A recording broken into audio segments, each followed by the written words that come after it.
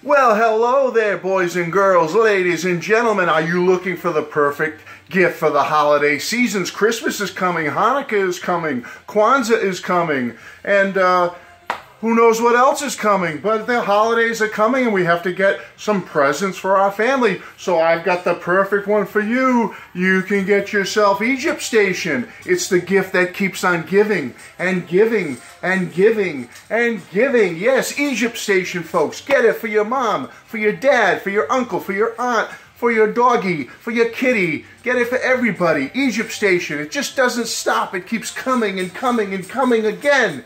Get it, get it, get it. Sorry, folks. Sorry. Oh, man. Well, yes, the gift that keeps on giving for the holiday season. Egypt Station. It just won't go away. No, I'm just kidding, folks. I'm having some fun here. But I'm here to do a quick review and overview of the two quasi brand new Paul McCartney songs that were just released yesterday. The two songs are called Home Tonight and In a Hurry.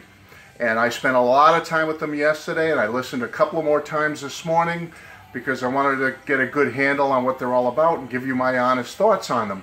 Now, these two songs were recorded during the Greg Kurstin sessions for Egypt Station. That's what we're told. So they go back a little ways. And you got to figure, Egypt Station was released on September, I think it was like September 7th or 8th of last year. So it's been a year and 2 months since this album has been out.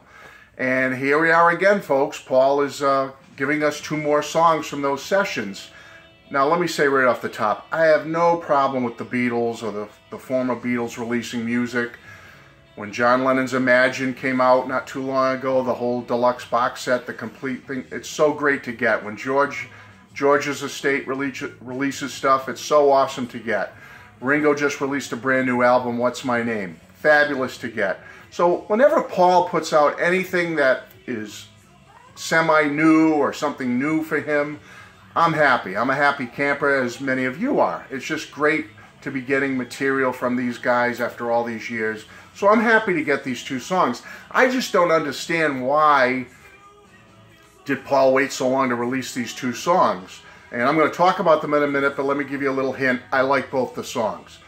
And I just don't understand why Paul, with this whole Egypt Station promotion, has played this game of, you know, releasing the album and then teasing us with a couple more songs. We got, then we got the Target edition, had Nothing for Free on it and Get Started, you know. And then if you wait a little bit, then there was the Explorers edition, which had, you know, Get Started and Nothing for Free, and it had the full Who Cares version, lengthy with the closing. It had Get Enough, it had Frank Sinatra's Party, it had 62nd Street, and some live stuff. And then there was also the Travelers edition, which a lot of people spent big money, I wasn't one of them, on the Travelers edition, which was the suitcase with all the cool memorabilia in it and other items and the extra songs. Well, why didn't Paul release these two songs, Home Tonight and In a Hurry? Why didn't he release them with at least the Travelers edition? Those poor people that spent all that money, I shouldn't say those poor people, I mean, they got what they wanted it, and I'm happy for them. But they spent all that money on that suitcase. Why couldn't they at least have gotten these two songs just as a special thing for them, for all that money and effort they put into getting that set? And then if you really want to go a step further, why didn't he just put it on the Explorers edition? You know, put both songs there. I mean, Egypt Station was 2018. It was last year. Why are we a year and 2 months later still getting tracks from Egypt Station? And again, I'm not complaining. The way it's been done is a little baffling to me, that these songs have been held this long, because they're good songs. I enjoy them. A matter of fact, I'm going to talk about them each one in a minute, but I like both of them so much that I'm just flabbergasted that they were not included on the regular Egypt Station album. I like the Egypt Station album. You can go back and listen to my review. I was very kind to it, and I thought very generous to his Egypt Station album. But I must say, if Paul had taken off a few of those songs and added like these two songs and a couple of the other added songs, I'm going to talk about that in a minute, the way I think it could have been sequenced a little better. I think Egypt Station, in my book, would have been a much better album and would have rose higher in Paul's catalog, or at least on my rankings. Egypt Station would have been right up in the top 10 somewhere. As it is, it's not quite in the top 10 right now for me. What do you all think? But I just think if, well, let me talk about it now. If he had taken Home Tonight and In a Hurry, okay, and let's take like Frank Sinatra's Party for a third one. Let's take Get Started for a fourth one. Let's take Nothing for Free for a fifth one. That's 5 songs right there that I like better than songs like People Want Peace, For You, Do It Now, and Back in Brazil. Take those 4 off, Egypt Station, and put on these songs that I just mentioned. Think about it, folks. It would have been a much better album in my book. Maybe you have a couple of different swap-offs you would have made, but don't you think it would have been a little better of an album if you included some of those 5 songs I just mentioned? I think so. I think it would have been a much better album. But hey, that's up to Paul. He did what he did. And now here we are with this double A-sided single coming out for Record Store Day. And it's also streaming. And that's how I was able to listen to it on my streaming service. But I like both songs. I'm going to say right off the top, I didn't notice any problems with Paul's voice on these 2 tracks. I think he sounds fine. His voice was not distracting at all. You know, as you know, the last few years on certain songs when Paul sings, it can be a little bit distracting because of the how his voice has kind of degraded a little bit over the last few years. And we've talked about that a million times. I'm not here to criticize Paul or anything. I'm just saying his voice has taken a hit as he's gotten older, and that's natural.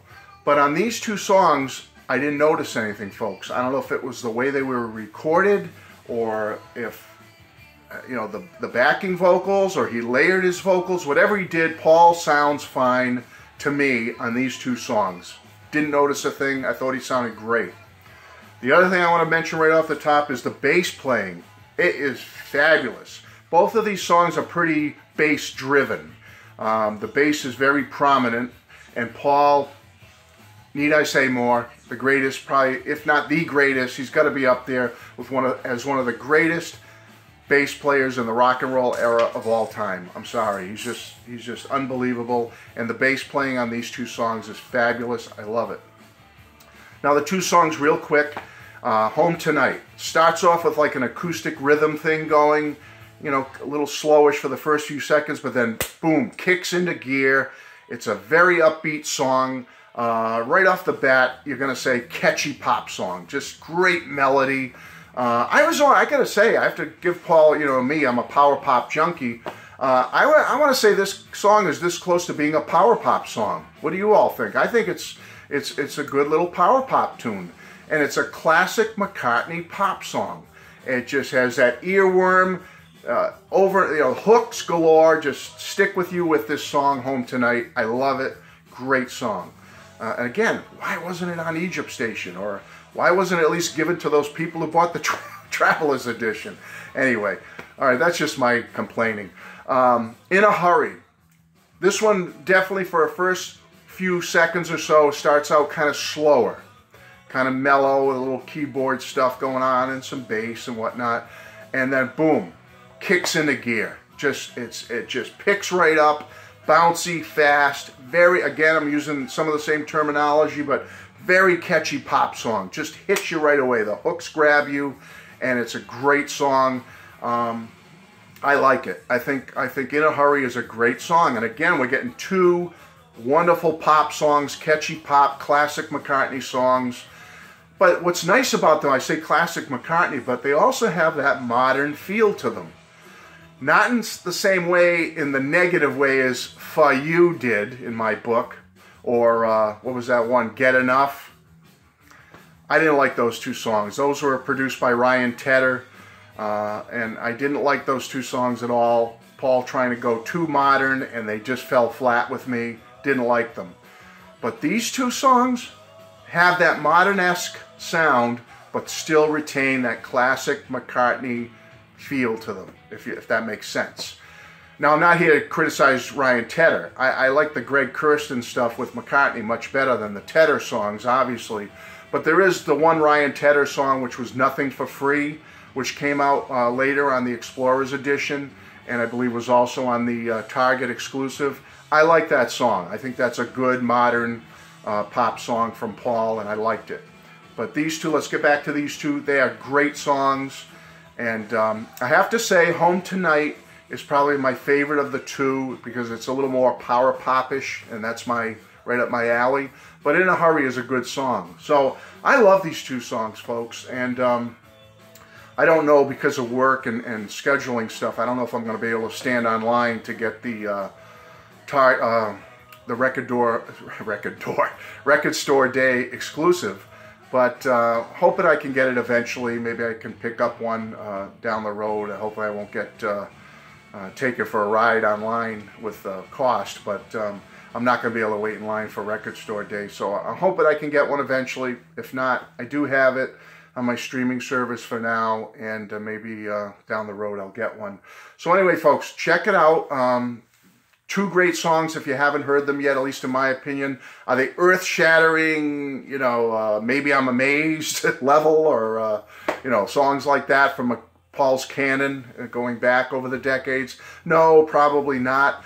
But as far as top-notch great McCartney pop songs with great melodies and awesome playability and singing and everything else, they're top-notch. They both get an A from me.